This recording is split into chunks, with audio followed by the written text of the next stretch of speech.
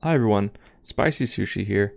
So, as promised, I wanted to create a video detailing some league start mapping strategies that could potentially make you a lot of money the first 2 weeks of the league if you're the type of person that usually likes to do something like that. Now, these strategies are going to assume that you have progressed the Atlas to the point where you're ready to start farming a specific one of these zones on your Atlas. Now, if you want a guide on how to do that quickly, I will post Grimrow's leapfrog strategy in the description.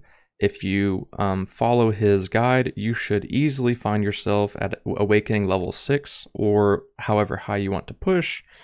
And at that point, I would recommend moving on to an Atlas farming strategy because it's always very important to get as many bonus objectives as possible before you start something like an actual Atlas strategy. Now, if you did not know, the Atlas is not being shuffled whatsoever. So every single map here that you see in Standard right now is exactly what it's going to be in 3.14 Ultimatum. The only thing that is changing is these. Some of these Maven passives on different zones. Some are moved around, some are nerfed. Very few are buffed, but yeah, the only one that has received no changes at all is Uncharted Realms. Besides, Neural Pathways has been buffed to 1% chance.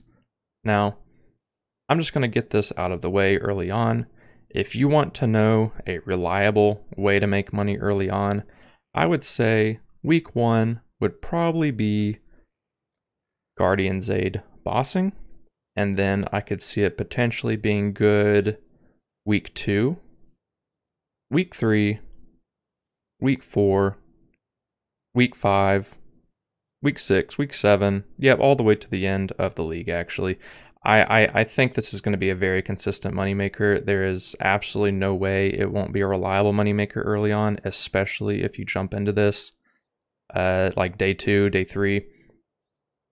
That is why a lot of people are playing miners, because they want to jump into Guardian's Aid farming very early on. If you don't know what that is, you can actually watch one of my YouTube videos. I will link it here, but that is basically what many people are going to be doing early on to make many exalts the first week of the league. But if you're like me, my build cannot do this day 2 of the league reliably. My Vortex Occultist, I need to switch to low life before I can really do this efficiently, or else it's actually kind of a waste of time because of how slow the DPS is before I switch to low life to do something as hard as Guardian's Aid. Because this is a very difficult mechanic if your build is not like a miner, especially since carrying golems have been nerfed to the ground. So things can be really different. But we're going to talk about, outside of that, mapping strategies. So I'm going to quickly go over the regions that I see to be interesting, starting with Lira Arthain. So if you did not know, when you corrupt a blighted map now, a blighted map as in it's a separate zone with a gigantic like tower defense game in it, if it's corrupted, the chests in the maps have a chance to drop tainted oils, which can be used to anoint corrupted items. So this is incredibly strong for like something like talismans or other, there's many other uses for anointing corrupted items. So these are going to be in very high demand. Now, immune response, this node right here, the only thing that is changing is blight monsters are going to be spawning 150% faster. So you're going to be running through these blights that you get in this area extremely quickly. Now, the problem is you are not guaranteed to get a blight when you do a map here in Lira Arthain. But if you do get a blight, this node right here, epidemiology, you're going to be getting significantly more blighted maps when you get blighted chests. I don't know what this is not a guaranteed chance of getting a blighted map from a chest. This is simply a ×2 chance on whatever the passive chance is from each chest. But you will see a significant amount of blighted maps.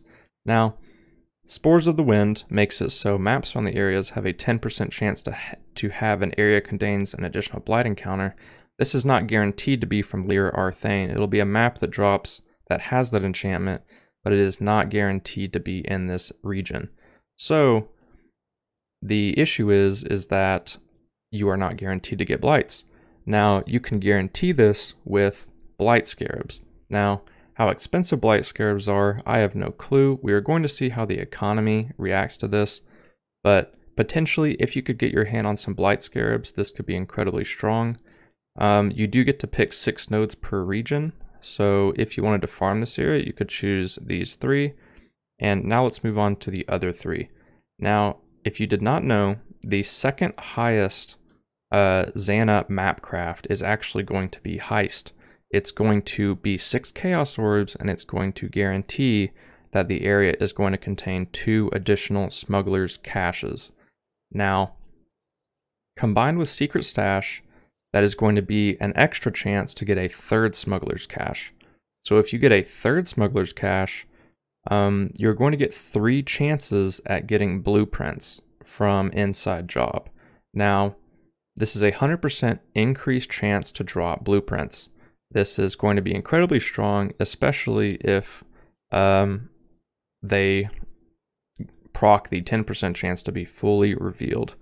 Now, I think heists are going to be strong in general this league because of the different changes that they've made to heist. So if you are wanting to farm heist early, this could be potentially extremely strong if you unlock that map passive or that map craft, which again, you need to be completing, I believe it's awakening bonus objectives to be unlocking heist. So you do need to work on your Atlas progression as fast as possible if you want to get into something like this, getting 3 Smuggler's Caches potentially per map. Now, if you'll notice, I have not gone over the bestiary changes. The issue is that, let me find what I had written about this. Okay, so rare beasts are going to be incredibly rare because there are going to be no more multi-boxing. So people aren't going to be able to use bots, well, unless they're automated bots, because you need to be at least 2 screens from where the beast is killed to get the beast. So we are going to be getting incredibly less rare monsters on the marketplace.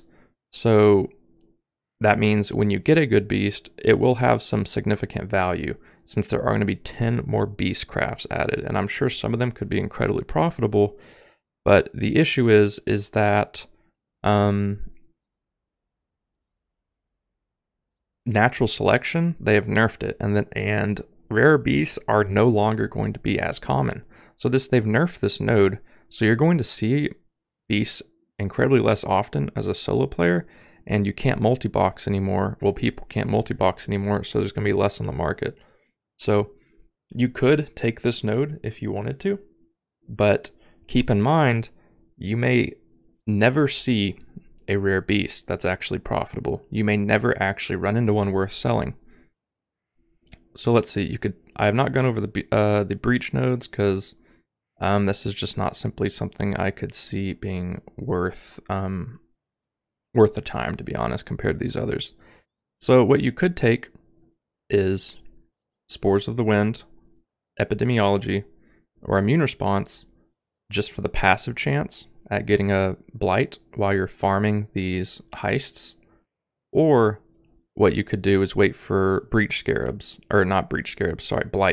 to then farm this to really farm this significantly. So 1, 2, 3, 4, 5, you would get access to 1 more node, which you could put on Animal Companion. Or if you really don't care about immune response and you don't care how fast the blight is, you could just simply take Natural Selection, Animal Companion, Inside Job, Secret Stash, Epidemiology, and Spores on the Wind, and you could use the Xana Mapcraft to get Inside Job, to really buff this out, to be getting a lot more blueprints, because you'll be getting 3 Smuggler's Caches, and you could be getting a lot of reveal blueprints from this. So you could farm a lot of heist, you could farm a lot of blighted maps to sell or corrupt and run, and you could also potentially be getting rare beasts. So Lira Arthain has a lot of potential in my opinion, a lot more than most of these areas right now because of how significantly everything's been nerfed. So I'm going to go over Lex Proxima. Basically, the Heart of the Grove, this is going to be completely changed to where it is no longer going to be a 100% increased chance to contain the Heart of the Grove. Basically, it's going to be if you get a tier 4 plant, that boss is going to guaranteed drop a Heart of the Grove map fragment, which these map fragments are going to be incredibly valuable because they have buffed Oshabi's rewards, and crafters are going to have to kill Oshabi because if they do, their horticrafting station gets upgraded in storage space. So this will be very, very profitable if you do get one of these map fragments. But the thing is that bumper crop has been nerfed, so basically you're just going to be getting an additional harvest in the Sacred Grove, which I guess you have a higher chance at getting a tier 4 plant if that's the case. So you could have another chance of getting a tier 4 plant, yeah. So harvest chance has actually been buffed from 0.2 to 0.3%. So if you stack all 3 of these, you will be getting a 9% flat chance to get the Heart of the Grove. Now, I guess that stacks as well with the passive chance of getting it. So you do have a pretty significant chance of getting harvest on your maps now if you want to farm Heart of the Grove. Now, what was the other area? Okay, so the Delve got buffed, early Delve rewards, so Delve might be incredibly profitable to run early on, so you might want to take this as well. So Rich Veins, these are not being changed at all. So Rich Veins, Sulfite Infusion, as well as Packed with Energy are all going to be the same. This provides really no bonus unless if you just want to be speedy while mapping. So basically, Rich Veins, you will get a chance for double Sulfite, 20% Sulfite, increased Sulfite, Nico Mission, chance increase, and Sulfite Infusion is the big one. When you run red maps, which we will obviously be running red maps here, you're going to be getting a lot more Sulfite.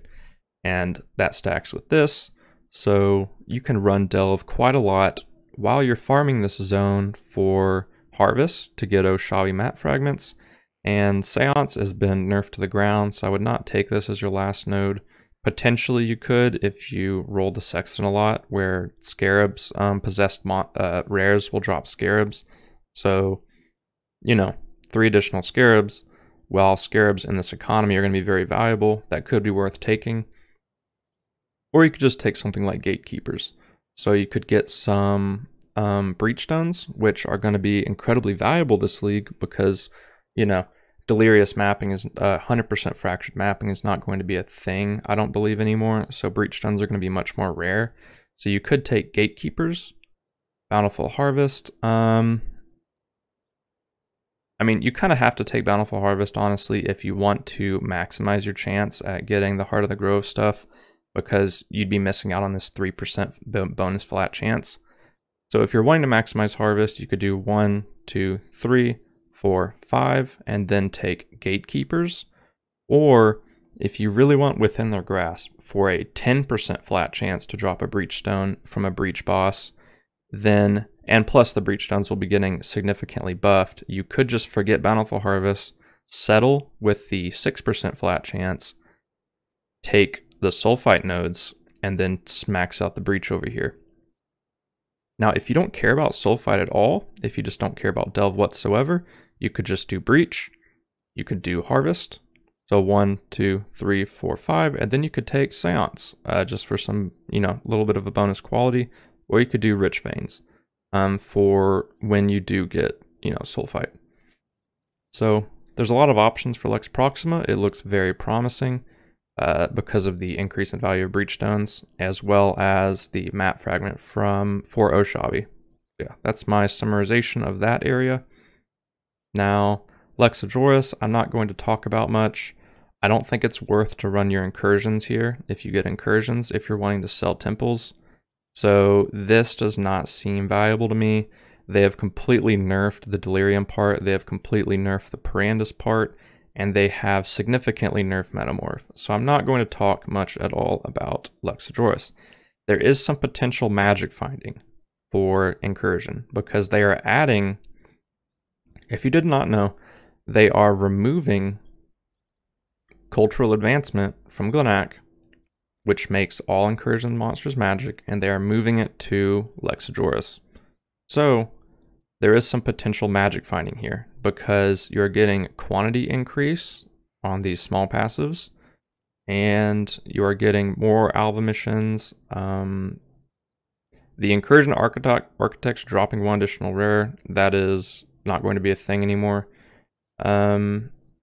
So yeah, I don't see much hope in this zone. Now, there is one redeeming factor. Even though Pathological has been nerfed from 10% to 5% on maps, when you do get a map, it will hold some value because Delirium Orbs are going to be significantly more rare in this economy because of the map drop changes. You're going to be seeing Delirium Orbs much less often. I think really only from Delirium Mirrors is what I heard. So if you get your Delirium Mirror and you get orbs, it's going to be worth more. The problem is that there is not a Delirium Mirror buff here. So yeah, I'm really not excited about Lex Ejoris. Now, Turn's End. So this is interesting. Exotic goods has been changed. So now it causes a wider selection of items to be dropped. Now, if you take Trespassers and exotic goods, you are going to be guaranteed to get some of these valuable items, whatever they are. Now, I watched a video of Slippery Gem testing this in Ritual, and it was absolutely horrendous. So I'm not going to be the one to test this, but I will be looking forward to maybe if Slippery Gem actually tests this again, if he wants to see if they've improved this significantly, because they would have to very significantly buff this node for me to try this again. Now, big game, it now has a 15% chance for Yellow Beast to be replaced with Red Beast, previously 30%. So they are heavily nerfing this, and they are actually buffing Great Migration. So it's going from a 5% chance to a 10% chance for areas with Einhart missions to contain additional packs of beasts instead of other monsters. So I still don't really see a lot of potential in this. I mean, if you do get some rare beasts, you do get more red beasts, and you do get a good craft, it could be worth money. But they've really nerfing the availability of these beast crafts for sure. So I don't have much to say about this. Now, there is a redeeming factor of Turn's End, and that is Abyss. So the thing with Abyss is that Abyss Scarabs, these are now going to drop Abyss Scarabs. Abyss content is going to drop Abyss Scarabs. And jewels, Abyss jewels are going to be dropping well-rolled. They have the new well-rolled drop system, which I'm not entirely sure how it works. I think it's basically, it rolls like a certain number of times and the drop picks the best of those rolls. So however many rolls that is, it picks the best. So you may be seeing some pretty good Abyss jewels drop, especially with the new modifiers. But the main thing is Stygian Vises can only be found in Abyssal Depths now, potentially. So that means a high item level Stygian Vise will have an insane amount of value early on. So basically, we are from this area, for each increased pack size, we are going to be getting a higher chance to have an Abyss, and Abysses are having an increased chance to lead to an Abyssal Depths. Again, not guaranteed. 100% increase does not mean guaranteed. And Abyssal Depths are not 100% guaranteed to contain a Lich. These are just 100% increased chance on the passive chance. So, Lightless Legion, +3 to monster level, so you could be seeing, I think that means higher item level. So Abyssal Depths will just have a flat +3 to the monster level, so I guess that means you'll be getting high item level Stygian Vises much more common, or much more easily, sorry. And Buried Riches, you could get Exalts, additional, like basic currency items. If you did not know, that does contain Exalts. So Abyss could be worth farming. But I don't really see some good combinations. Now this is strong, that which you seek, I won't lie. Because Delirium Orbs, one of the only content I'm pretty sure they can even come from now, is Delirium Mirrors. So because of that, getting a Delirium Mirror has some insane value, actually. So if you honestly want to just farm out some Abyss and farm some Delirium, this is a very strong region. Now, Greater Forces, I think that might combat the nerf where Delirium rewards slow down the earlier you get into the Delirium. I'd have to see, but definitely that which you seek is going to be strong. So maybe 1, 2, 3, 4, and we have 2 more choices. If you want to test out exotic goods, you could take that as your last 2. You could take the beasts as your last 2 for the small chance, which it will be a very small chance, but you could hit a valuable beastcraft. Or with your 2 remaining, you could take Singular and Greater Forces. Because you'll also be getting these small passive bonuses, by the way. Increased stack size of Simulacrum Splinters, and Simulacrums are always worth a good amount of money. Now, 3 more zones to go through, guys. So I'm going to start with Glennach. So Glennach is definitely going to be where you want to throw your Atlas missions, because as you probably know from patch notes, when you kill a non-resident architect, so that's basically when you go in an incursion and the architect that you choose to kill, which that is what upgrades the room, there's going to be a 50% chance to add an additional upgrade tier. So if your sacrifice chamber is level 1, you kill the architect for that in your incursion, there's a 50% chance that it goes straight to level 3. So if you can just get a ton of level 3 rooms that are extremely valuable, you turn that into a map, you're going to have an insanely valuable temple. Like if you have a level 3 Jewel Corruption and a level 3 item sacrifice, yeah, that's going to be like a double corrupt. That's going to be absolutely insanely powerful. Now, cultural advancement has been removed, so that is not something we even have to consider anymore. But contested development is going to be very interesting. So basically, the architect that okay, so resident architect, sorry, I should have totally gone over this again. So resident architect is basically the architect that you are killing to not upgrade the room, but to change the room from its current reward to a different reward. This is going to add an upgrade tier to it. So this is just going to passively pretty much buff upgrading your temple. So this is where you want to throw your incursion missions, definitely. You want to come to Glennach and you want to do your incursion missions here to build up a temple to sell.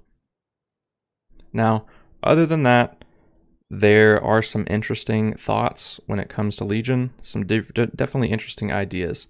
So, Monumental. Now, I do want to go over this. A lot of people are still hyped up from how incredible Legion was in Ritual. Now, that is because rusted Legion scarabs were incredibly cheap, and we had Legion on the Xana map device. Now, we don't have the Xana map device anymore, so we already lose 1 guaranteed Legion, and Legion scarabs are probably going to be much more expensive now, because scarabs are not going to be all over the economy like they were last league. Just one example of that is the fact that fractured mapping is gone. So, you're probably early on going to have to just bet on a 10% chance to contain a Legion encounter. Just 10% bonus chance on the passive chance that there already is. Now, so yeah, that's pretty much it. If you do want to farm Legion, you are going to have to either shovel out lots of money for scarabs, as rare as they might be, or just take the 10% chance. Now, if you do hit that 10% chance, there is some good value, because there are 3 new incubators. Metamorph Incubator, as well as Blight Incubator, as well as Delirium Incubator, which we don't really know potentially what these are going to drop, but if the Metamorph Incubator drops stacks of catalysts, that's good. If not, not good. The Delirium Incubators, if they don't drop Delirium Orbs, but they do drop maps with Delirium layers on them, that's okay. But if not, if they just drop Simulacrum Splinters, they're bad. And the Blight Incubator, if they drop blighted maps, good. If not, not looking forward to that. So Legion is really up in the air. You would probably really have to just experiment with this. But high value targets, which was previously in New Vastir, is getting added to Glennach. But the issue with high value targets is now it is only a 25% chance per Legion Sergeant to hold a reward. So they are not guaranteed to have rewards. They have a 1 in 4 chance. So that is a pretty significant nerf on those. When I was doing this, I did not know how much of an impact they were having, but that is a hefty nerf if they are dropping it that low. It must have been pretty valuable to have them. Now, face to face, the problem is double splinters from these generals is getting nerfed. That is no longer going to be in the game. So overall, they have really gutted the exalt per hour potential that Legion had last league. Now, some final notes. So basically, definitely do your incursions here. Maybe if you want to buff some beyond, because guess what? They are taking this node. I'm not even going to try to pronounce that, but basically they are taking that node and putting it in Glennach. So, but it's getting nerfed to 25% chance. There are some very hefty magic finding there's some hefty magic find potential here, because they are nerfing Torn Veil to 50% increased merging radius, but this is going to be one of the only places we can get natural beyond. You cannot get beyond on the map device anymore. It is going to be only from sextants, rolling the mod on your map, which is rare, or taking this node to always have beyond on every map you do. Very low chance of beyond, but it's still going to be beyond. So, and keep in mind, the Atlas has not been shuffled, so good old tower is still going to be potentially good. If you guys remember my 20% tower strat, I will probably potentially be trying that, because if I can buff out beyond, as well as take this node, that's going to be just a lot of additional basic currency. It's going to be like a baby Nemesis, if you guys remember the Nemesis sextant, as well as Scent of Blood, Torn Veil. That is 3 nodes that are going to be insanely strong in combination with Twice Tempted and Tamper Proof as usual last league. So we're just going to be getting maybe with some Strongbox Scarabs. This is a later league thing that I would try though. But yeah, just wanted to throw it out there. So what did I write about New Vastir? So, okay. Yeah, there's nothing I really have to say about New Vastir, actually. Yeah, not much at all. I think if you want to farm Abyss, your best bet is definitely Turn's End. Sulfite hoarding monsters have been marked as more dangerous, but more rewarding now. I'm not sure what that means, but that could potentially be strong. But Legion farming is already going to be in a very rough spot, and we're not even getting a very high passive increase chance. You'd have to take all 3 of these nodes. No, this is gone now, actually. So you have to take both of these nodes for just a 6% chance at containing a Legion. And if you did hit the Legion, there is some good potential there with Watchstone bonuses. But yeah, I'm not too excited about this zone. Maybe someone can prove me wrong. Last zone, guys. So, Haewark. Now, okay, I forgot. Actually, Valdo's. I did want to go over Valdo's one time. Metamorph buffs to new catalysts could make Metamorph worth taking. Syndicate. This is not where you want to go to get Katarinas as fast as possible, but it is where you want to go to get high ranks as fast as possible on your missions, because these are not changing, guys. These are not changing at all. The problem is Harbingers. Okay, now I have heard that the King Harbinger that is replacing Diplomatic Escort is not the Beachhead King, but is just a normal crowned Harbinger with a cape. Now, I don't know how true this is, but very high up content creators have said that's how it is. It's just a normal crowned Harbinger, which has a higher chance at good rewards. If that's the case, this place is absolutely dead for Harbinger farming. I have high doubts that that's actually what that is, though. I think a King Harbinger, at least I see absolutely no reason why GGG totally dump this to the ground if they did. But in my opinion, what a King Harbinger should be, and if it is going to be the Beachhead Harbinger King that spawns waves of Harbingers that you can do. This, I think, would be a very reasonable nerf, because it's basically you're getting probably like half the amount of harbingers on average, but and it's going to take longer to do, but you can still get those rewards. But I don't know how much ancient orbs are even going to be anyway, so maybe harbingers are just dead on arrival this league. But yeah, I don't really see much going on here with Valdos. I don't see Blight really worth doing here when you could just do it in Lira Arthain, unless Metamorph is really strong. But you could buff out your Syndicate is going to be good for the new Syndicate rewards, so I'm sorry if I'm just trashing someone's strategy, but I don't see a whole lot of value there. But last but not least, Haewark.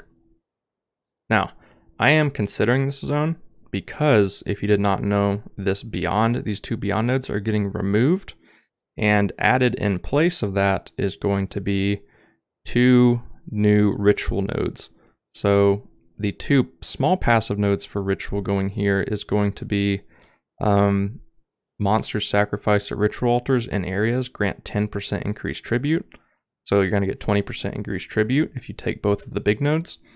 And you're going to get Sacred Lands, probably going to be right here, which Sacred Lands is going to grant a 10% increase, like flat increased chance for areas to contain a Ritual altar.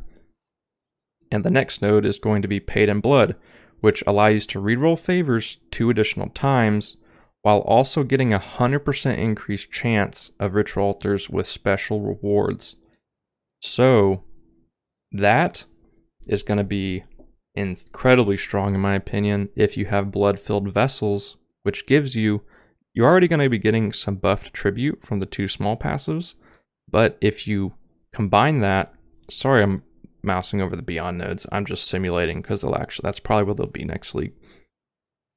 But the Paid in Blood node is going to make it so if you have a blood-filled vessel combined with the 20% increased tribute from the small passives, you're going to be getting an insane amount of favor to trade in on each ritual. Probably they might even be passively buffing the amount of tribute you get to begin with, because you're not going to see rituals guaranteed unless you have the Sextant. So you might see some incredibly good rewards from ritual early on, which is why I kind of want to go to this area as my first mapping strategy, because I also want to take Syndicate. This is not changing at all, I'm pretty sure.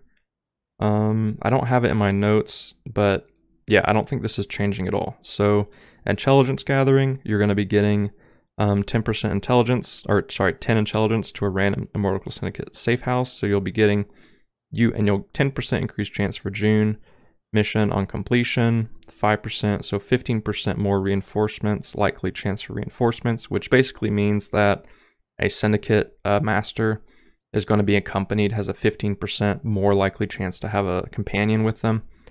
And then bribery is staying the same, which I've never gotten anything good from bribery, so I'm up in the air about this, but that could be potentially strong.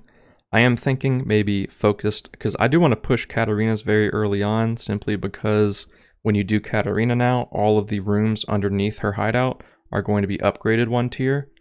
So if I can push Katarina's fast, there should be a lot of profit there, just with Veiled Chaos Orbs, and as well as just, rewards getting possibly pushed to tier 4, which apparently is twice as good as tier 3.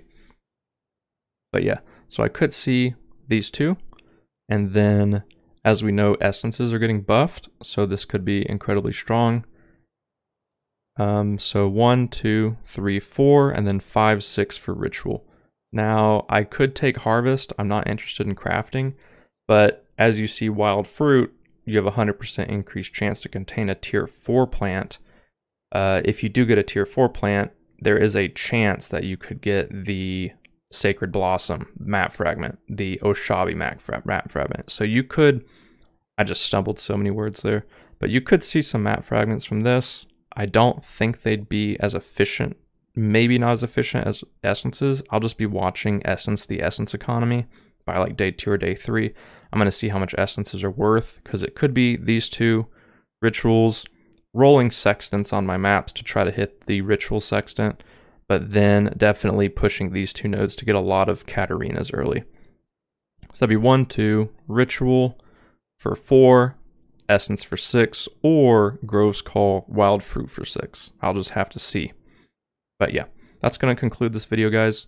I hope this was helpful for you. This was a long video, so I apologize for that, but that is basically all my thoughts for the beginning of this league. So thanks for watching, and I hope you have a great league start.